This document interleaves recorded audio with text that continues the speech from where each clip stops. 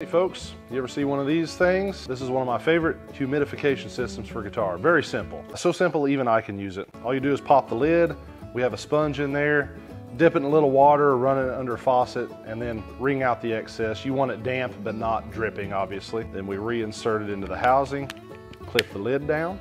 Then we'll pop it right between the middle two strings of the guitar like that. Then we'll put it in the case. Works better if you put it in a case. Check it the next day. If that sponge is dry and stiff again, just repeat that process until after about a 12 to 24 hour period, you still have moisture in the sponge. Then your guitar should be well hydrated and ready for a metaphorical 5K or something. Anyway, D'Addario Acoustic Guitar Humidifier, highly recommended.